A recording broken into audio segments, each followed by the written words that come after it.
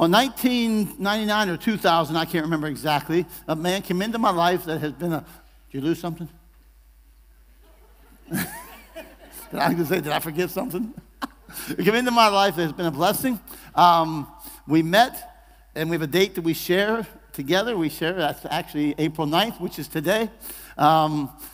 Joe was on we became friends. He became part of our staff for a couple of years. And then the opportunity came for him to become the pastor of Altoona Full Gospel. How many years was that, Joe? 19 years he was at Altoona Full Gospel. Recently had retired, and now he had come back here, and we are able to reunite in some ways. And a couple of months ago, I was sitting up here, and I said, I wonder when April 9th is. Looked at my calendar. I went back and said, hey, see that? It's April 9th. I said, that's the day you're preaching here. He says, okay. So I come back up here, and I thought, wonder when Easter is. Oh, it's April 9th. All right, that's okay. Somebody else can preach on Easter, amen? And so it's just a delight today. You're going to be blessed today. This man's a wonderful orator of the Word of God. And so would you welcome my friend Joe Kelly this morning? Come on.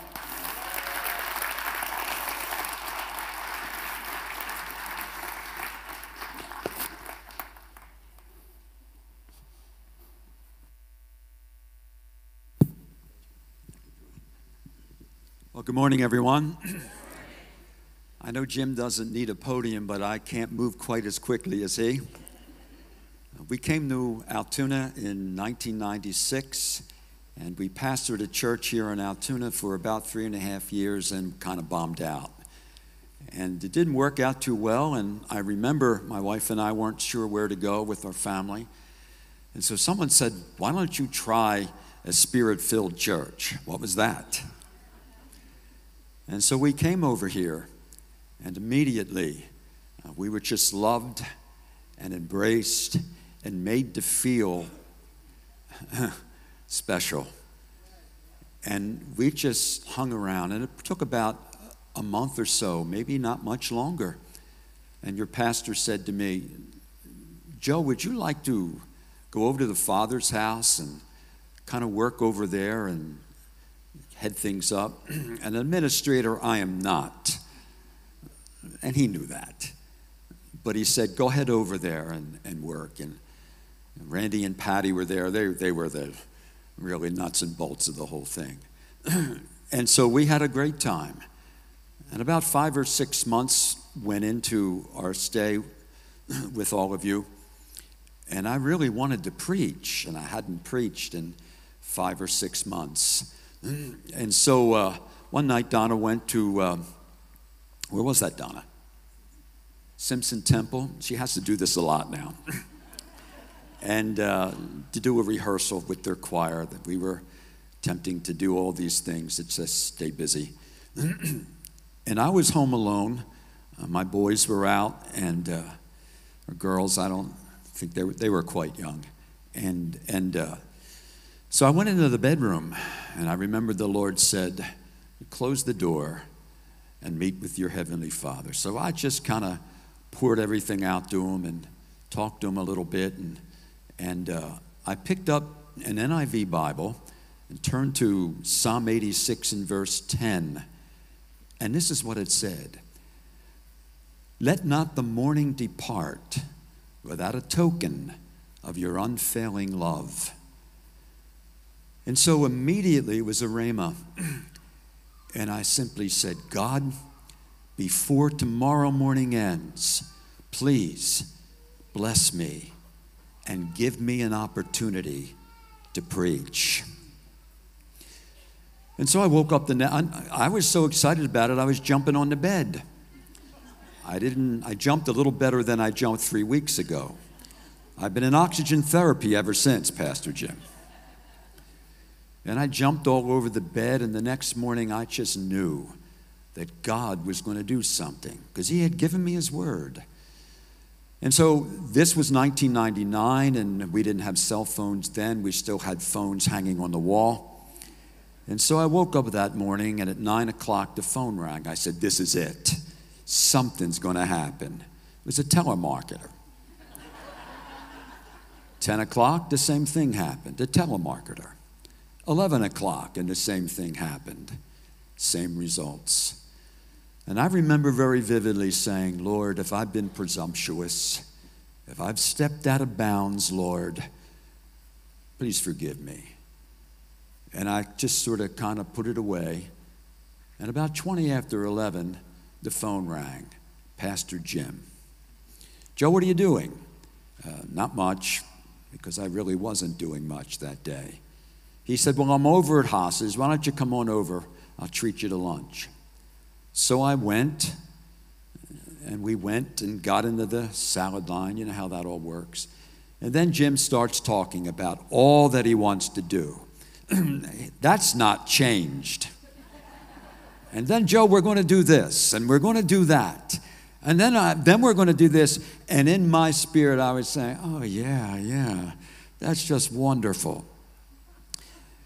And this went on for about 5 or 7 minutes. He just kept on talking about his plans and all for the glory of God. Am I right? God finds a man like that, he's surely going to use him.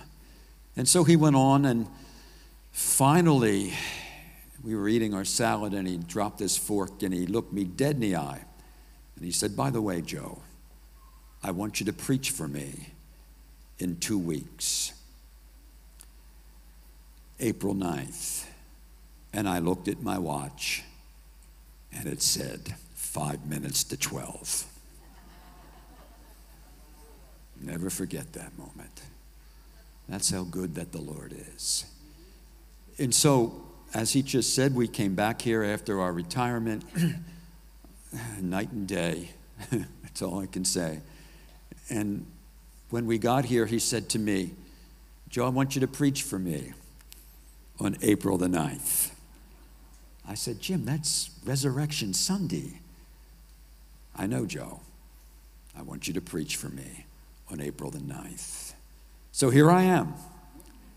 And I trust that the Lord will encourage us. Thank you.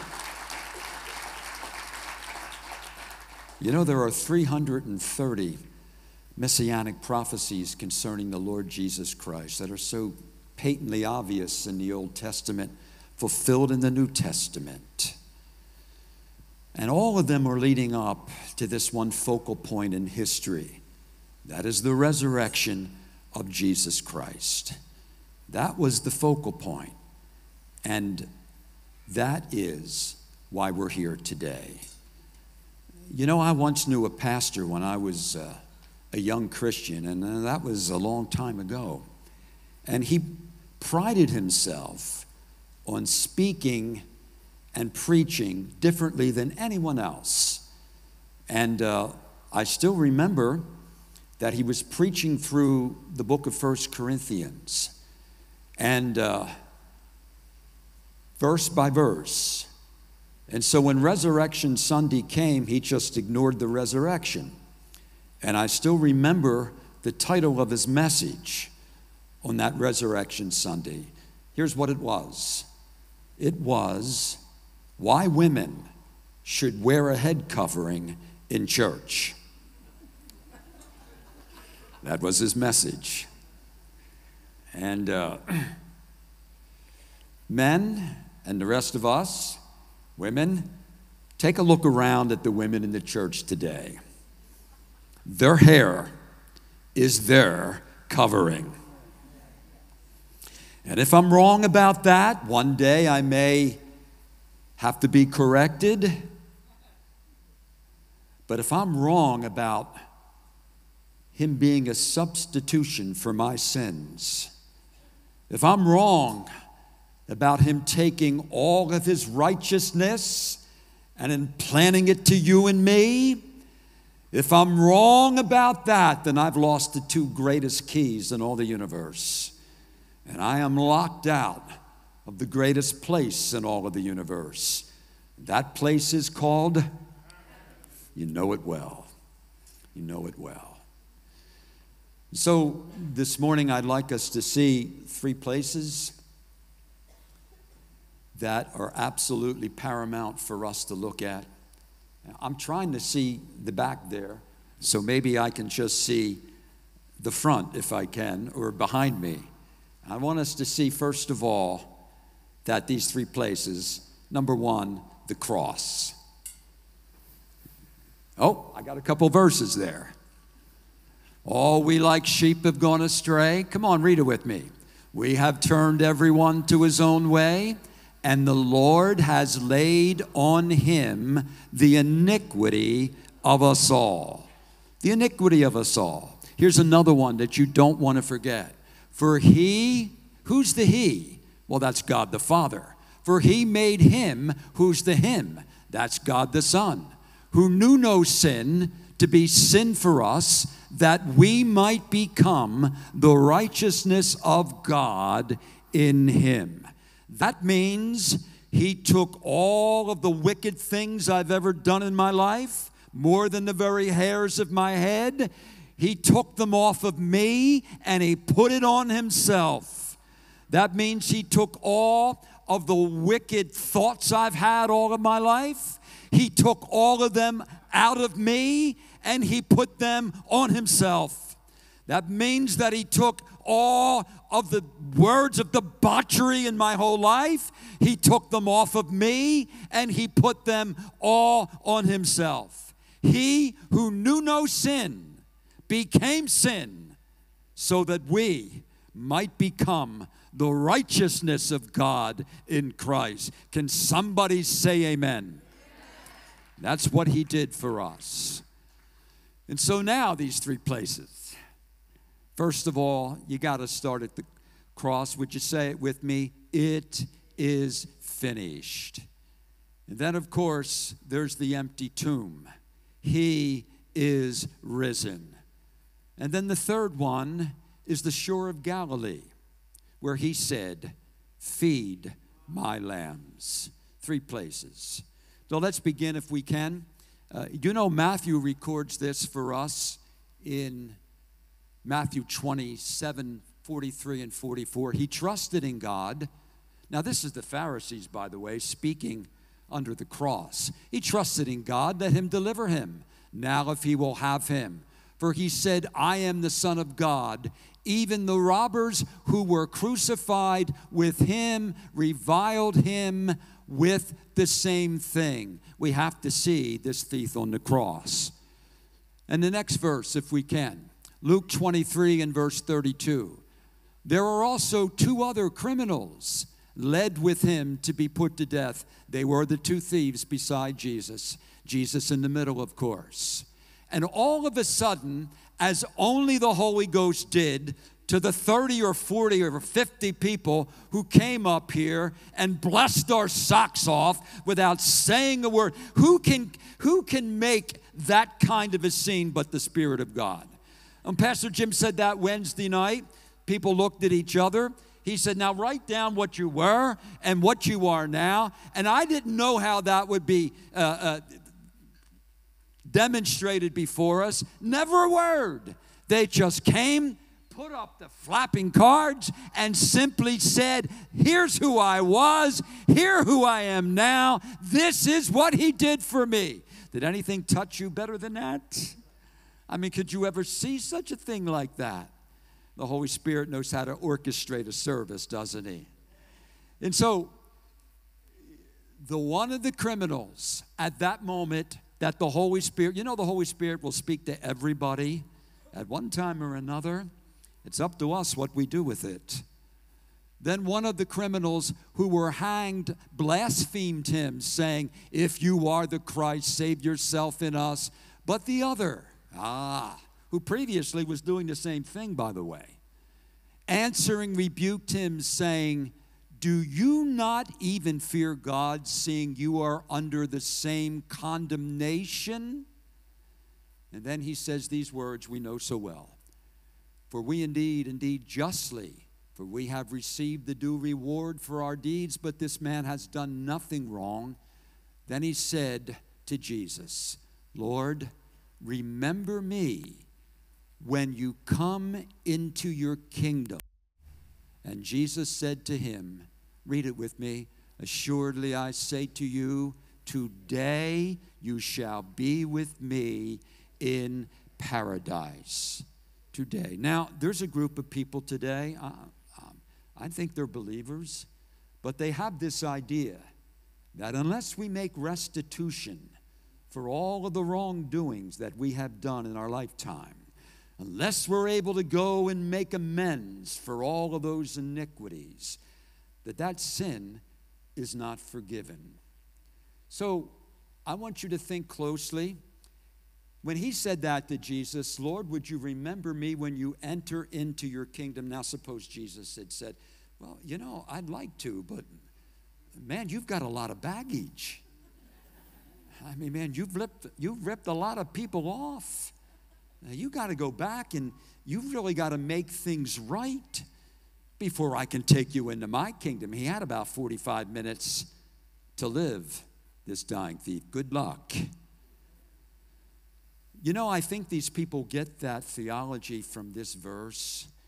And Jesus said, when you go to the altar, to bring your offering before the altar, and you remember that your brother has aught against you, first go to your brother, be reconciled with your brother, and then come back to the altar and lay your gift on the altar. Jesus said that. Well, that's how to get right with people. That's not how you get saved. That is not how you get saved. Can I flesh this out just for a minute or two more in this first point about this dying thief? You remember Saul of Tarsus, don't you? Before he became the Apostle Paul. Did you know what he did in Acts chapter 9? He went to homes, drug out men and women, separating them from their children, threw them in prison. And then you know what he did? He was the orchestrator of the stoning to death of Stephen. They put their coats, he had gathered the stones, he had moved everything into position, and Stephen was stoned to death, and then God knocked him off his high horse. Yeah. That's what he does. He comes along and he knocks us off our high horse. And he became not Saul of Tarsus any longer, but he became the Apostle Paul. And the interesting thing is, he gave us more than half of our New Testament. You know that. Just about all of our epistles. But I never read one verse where he told us how we go back and make restitution. In fact, I don't read, Pastor Jim, that he went back and knocked on all the doors of the people he had thrown into prison. I don't read any verse like that. Now, let's just flesh this even a little more. How many have heard of King Manasseh? Would you lift up your hand? Oh, this might be Sunday school today. He was the most wicked king who ever presided over Judah. Now, his father was a godly man. His name was Hezekiah. But he was so wicked, this man, this king, that the things that he did, the first thing he did, as he took in the courtyard of God, he put all of the idols of Baal, put them in the courtyard. And if that wasn't enough, he actually put the idols of Baal inside the temple where your heavenly Father said his name would dwell forever. He put idols in the temple. And if that wasn't enough, this is what we read about him in 2 Chronicles 33 and verse 6. Also, he caused his sons to pass through the fire in the valley of the son of Hinnom. That means he literally, are you ready for this? Sacrificed his sons to idols. That's what he did, King Manasseh. He practiced smooth saying. He used witchcraft, sorcery, consulted mediums, spiritists. He did much evil in the sight of the Lord to provoke him to anger. This is what he did. And 2 Chronicles tells us that God spoke to him over and over again and to the people. Spoke to them and pointed out, stop this behavior, if I can put that in the vernacular. And they would not listen, so God put a hook in his nose. God ever put a hook in your nose? So he brings you to a place where you've got no choice but to see God is ready to work in your life. put a hook in his nose and drug him off to Babylon. The Assyrians were captivating Babylon at that time. You know what he did? He got on his knees, and on his knees, probably his face, and cried out, "Oh God, forgive me." You know what 2 Chronicles 33:6 says? And the Lord was entreated by him. You've got a God who will forgive anything if we repent. You know, the amazing thing is, Jesus said all manner of sin and blasphemy against the Son of Man shall be forgiven. What a God you serve. What a God I serve. And you know what God did? He picked this man up and he brought him back to Jerusalem. And the first thing he did, he repaired all the walls. He got rid of all of the idols in the courtyard, in the temple, strengthened the work of God. And that is what he did. And so, one more. You certainly know of Zacchaeus, don't you? And you remember in Luke chapter 19, here is Zacchaeus up a sycamore tree. He was by profession, anyone? A tax collector. Thank you, Pastor Jim. That's good. He was a tax collector. They were notorious for ripping people off. No comments on modern tax collectors. We're not suggesting anything like that. Let somebody here collect taxes for a living. And he was up that sycamore tree. And Jesus came through Jericho that day. He looked up at the sycamore tree and he said, "Zacchaeus, come down, for today I must dine at your house." And that's what he said. And do you know he got out of that tree and he came down, and this is what he said: "Lord, I give half my goods to the poor. And Lord, if I've ripped anybody off, I'll give a fourth of all that I have to them." You know, Pastor Jim's a good teacher. Wednesday night, he did a tremendous job on Galatians chapter 3 a few Sundays ago. Everybody say this with me. Whoa, before I fall down. Everybody say this with me. I am not under the law. You have nothing to do with the Mosaic law. That is finished. Thank God for men of God who will stand and say that and keep someone from tripping, I hope. Yeah. Now, Jesus said today, salvation has come to your house. Do you know what people say? Well, you see, there's the proof. He had to be willing to make restitution before he could find salvation. Now listen close. You get nothing else, get this. When he said that, I give half my goods to the poor and a fourth of all I had to people I ripped off. When he said those things, that was prescriptive. What I'm trying to say is, the real essence is, that's not how you get saved. It was not a prescription. What he did do was make a statement that did not describe his description, but rather described what he was feeling. That's exactly prescriptive versus descriptive. He was so excited that he ran down and said, I'll give anything to know Jesus. Just like the people who got up here last week, I understand, ran to the tub and wanted to jump in, or did with their clothes on. Not because they wanted to get saved, but because they were saved. There's no prescription. It was a description. Isn't God good? It is finished. Secondly, let's look at Mary Magdalene. The tomb. He is risen. You know what John said in chapter 20 and verse 1? Now the first day of the week, Mary Magdalene went to the tomb early, while it was still dark, and saw that the stone had been taken away from the tomb.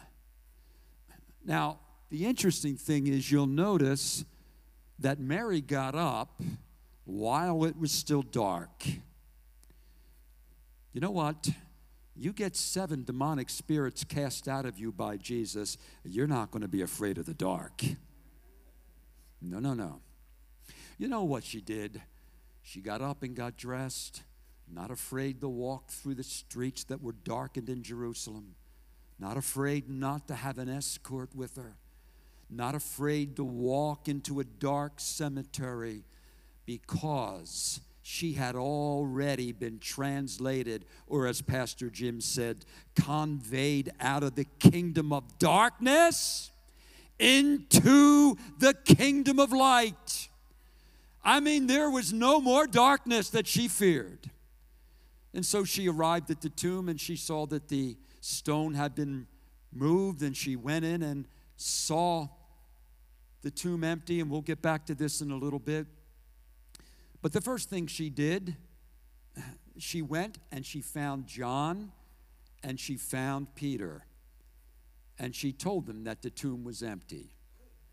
Now, you know, I'm just betting that the people in this house love their pastor so much that whatever's going on in their life, they want him to know about it. Am I right? You want him to know. Otherwise, you wouldn't be parading up here with all of those signs. And so she goes and she finds them, and they come to the tomb. Do you remember reading that John outran Peter? Well, John was younger than Peter, but I think there was another reason, which we'll get to in a minute. Most of you already know what it was. And so they come to the tomb, and the tomb is rolled away.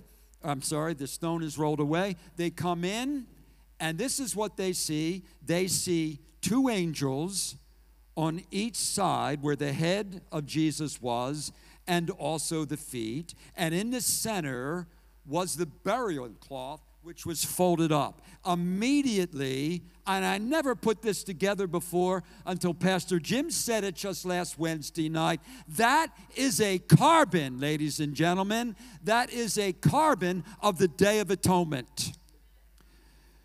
When the brazen altar, which consisted of 2 cherubim on either end, and in the middle, the mercy seat, where the blood of the sacrifice was right there in the center. And that's exactly what God demonstrated. And you know what they did? John says, John was writing his own gospel. He said, and then the disciples went home. They went home. They went to their houses. Well, not Mary. You get saved from 7 devils, you're going to be loyal. Mary lingered by the tomb. You know, it pays to linger and wait for the Lord. Because if you wait on the Lord, you shall rise up, wings like eagles. And she waited. It's a good thing to wait on the Lord. But then what happened was that Jesus actually came. And John says, and she, supposing it was the gardener. Remember? Supposing it was the gardener. Do you know we get in an awful lot of trouble when we suppose things? We spend a lifetime of fear, lifetime of anxiety, supposing this and supposing that. Maybe today the Spirit of the living God will speak to you and me, and we will stop supposing. Don't worry what others think of you. Don't worry about others may say about you, because they're going to think it and say it anyway. Supposing it was the gardener, we'd be a whole lot better off if we did not suppose so much in our lives. Maybe some of you are familiar with this in an acronym for fear, F-E-A-R. Thank you. Who said that? False evidence appearing real. That's what supposing is. Don't carry it. Let it go. And so, Mary, faithful to the end, he said, Mary. And she knew immediately it was Jesus. Can you hear his voice? Surely you can. And so there's the dying thief over the cross. It is finished, was finished, is finished, will always be finished. And there's the empty tomb. He is not here. He is risen. And finally, let's go to the third and final thought, John 20, verse 11 and 12. But Mary stood outside by the tomb weeping. Okay, I guess I'm just catching up here, so catch up with me. But Mary stood outside by the tomb weeping, and as she wept, she stooped down, looked into the tomb, and she saw two angels in white sitting one at the head and the other at the feet where the body of Jesus had lain. I should tell Mary we just taught that. The third point. Why do pastors always use points? Don't know, but I can't break that at this stage. It's Peter, the shore of Galilee. Feed my sheep. You know what happened? You know, Peter had failed miserably. I mean to say, he failed big time. He denied the Lord 3 times in that courtyard. Did you know Mark's gospel actually says he swore with an oath that he didn't know him? He really messed up. He messed up bad. And so after the resurrection and he did his due diligence, he met in the upper room, but something was a bit different in Peter. And Jesus had actually prophesied that to him before his crucifixion. He said, Simon, Simon, Satan hath desired to sift you like wheat, but I have prayed for you. And when you are converted, feed my sheep. That's what he told him. Peter forgot all about that. And so you know in that courtyard, he swore with an oath, I tell you, I don't know him. Whew. And so now he said to the other disciples, I'm going fishing. I think rightly translated in our minds, I'm done with this. I'm done. I'm going back to fishing. This thing didn't work for me. You know, I'm just done. That's what a guilty conscience can do. So they went fishing, and you know the story. They see this figure on the shoreline, and someone says, it's the Lord. And so they all end up going, and they greet Jesus, and Jesus decides to do this. He brings Peter right back to the place where he had denied him by 3 things. First of all, he's got a coal of fire going. It's exactly what happened in the courtyard. He warmed himself, Peter did, with the coal of fire. The second thing he did, he addresses Peter not with the name he had given him, thou art Peter, and upon this rock. No, he calls him Simon Bar-Jonah. That was his unsaved name. Every one of you know you've got a new name written in heaven for you. Already a new name. And so Jesus goes back to his old name. And finally, he does this. He reminds him of his denials. 3 denials. So this is what Jesus said. Peter, do you love me more than these? Meaning the fish. He said, yes, Lord, you know that I love you. He said, feed my lambs. You know the word that Jesus used? Agape. Do you love me with all of your heart? I mean, are you willing to die for me? That's conjecture, but are you willing to go all the way for me? Are you willing? He could not use that Greek word. He used the word phileo, which simply means, I'm fond of you, Lord. Well, when you deny him 3 times, you might not be quite as rambunctious. We might not have the same step with our signs if we had just done that. Jesus asked him a second time, do you love me more than these? Lord, you know I love you. Same words. The third time, Simon, do you love me more than these? He still could not say. He said, yes, Lord. I think Jesus must have said in his own spirit, that's good enough. That's good enough. From now on, feed my sheep. You know, the interesting thing is Peter was full of fear, as we often are, for every reason under the sun. And yet, reliable church history tells us that Peter, when it came time to being crucified by Rome, asked to be crucified upside down so that he wouldn't be crucified as his Savior. Resurrection Sunday. Oh my, what a day. And you know, I'm so grateful to have been here this morning because I would not have missed that parade.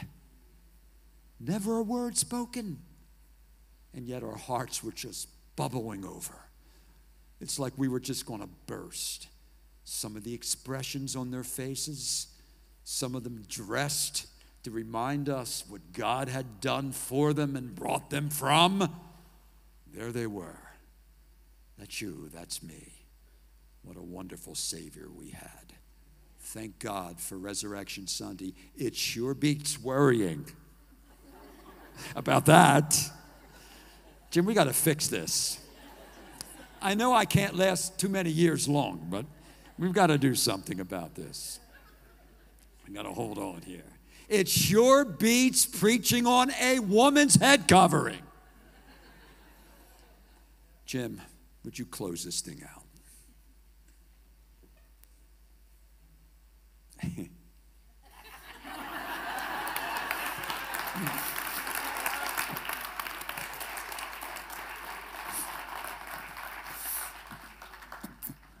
I thought I was going to have to tag in there for a moment. Listen to me. You're here today, you've seen the evidence of his goodness. You saw the evidence of his goodness walking across his platform, showing you what they were and showing you what they are now. You saw the power of God that works in a person's life when they yield their life to God. You saw what people were. You saw what they are. You heard from Joe about the finished work of the cross. You heard about the cross, the tomb, the resurrection. You see in the scripture the changed lives of a Mary Magdalene. 7 demons cast out of her. You see the restoration of a risen Savior. If Jesus doesn't raise himself or get raised from the dead by God, Peter is never restored. He never lives out the destiny for which God created him. The power of the resurrection is amazing. And the Bible promises us that his Spirit lives inside of us. That same Spirit that raised Christ Jesus from the dead. Here's the deal this morning. Some of you walked in here. You know what you were. You know what you are. You know what some of you used to be. But some of you this morning say, you know what? I want that testimony. I want that testimony of I was, but now I am. I was, but now I am. You see, and there's only one way that happens. You can't make it happen. You can't pay for it. You can't make enough restitution for it. There's nothing you can do in your own will, in your own striving, in your own self-determination. Nothing. There's only the life-changing power of Jesus Christ, that his Spirit that lives inside of you. And the only way that you can go from being an I was to an I am is by being born again. That's what the Bible says very clearly. That we would give our heart, that we would come to a place that we would say, I believe, I confess that Jesus Christ is Lord. He's Master. He's Lord. And I believe in my heart that God raised him from the dead. Then the Bible says you're born again. And from the moment you become born again, you have a new identity, you have a new name, and you begin that process by where the Holy Spirit does a work inside of you that you can one day say, I was that, but now I'm this. I was, but now I am. Every head bowed, every eye closed.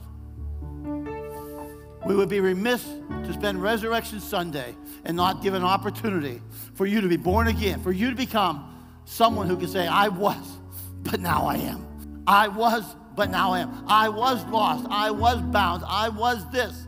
But my God set me free. But God has done a work in my life. But you start with you saying, I am going to give him my heart. I'm going to accept him as Lord and Savior. I want to be born again. If that's you today, you're here, raise your hand nice and high. Somebody's going to come and pray with you. Today you say, I want to be born anew. I want to be a new creation. I want to be a new creature. I want to be new by the blood of Jesus Christ. We got one right back there. We have people going to pray with you. They're ready to step out. The moment you raise your hand, put it up nice and high. Nice and high. Don't be ashamed. Right here. We have a gentleman right here. There's people coming to pray with you. There's a young man right there. Somebody go to that young boy right there. That little guy there, man. There's a man of God right there. And we have that gentleman right there in front of you, Donnie. Okay? Anybody else want to join these ones? You know me. I don't do this real long. You know the Spirit of God's already been working on you. The Spirit of God worked on you when these people were coming across the stage. You were saying, how do I get that? How do I become changed like that? And the only way you do it is in this moment you say, God, come into my life. Here's my heart. I surrender everything. One more time. Anybody else want to? Right there. There's a lady right there. We need a lady back there, Patty. Anybody else? I'm going to count to 3. If I miss somebody point them out. 1, 2, 3.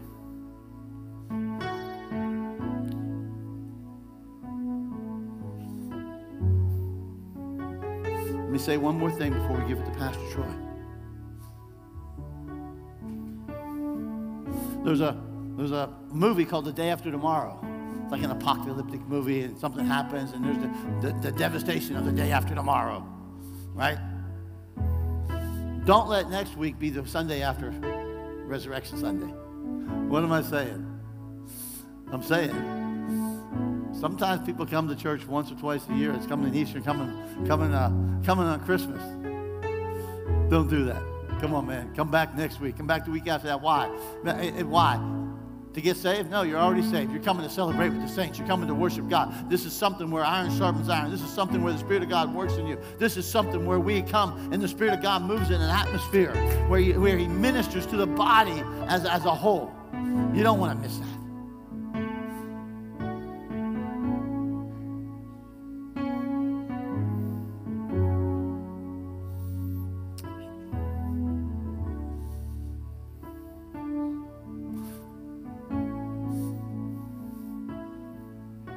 Father, right now across this room, people are being prayed for. People have made a decision. They're simply saying, I don't want to be what I once was. I don't want to be that anymore. I want to be new.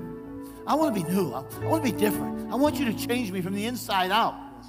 I don't want you to just, I don't want to have just a behavior modification. I want to have an internal transformation. And Father, this day, men and women and young people are praying right now. And they're coming to you. So, Father, we seal it by the Spirit of God that they are a new creation in Christ Jesus. From this moment forward, they're able to walk out of here saying, I was, but now I am. I was lost, but now I'm found. I was outside of God's grace, but now I'm a child of God. And, Father, for that we give you praise in Jesus' name. Amen. Troy?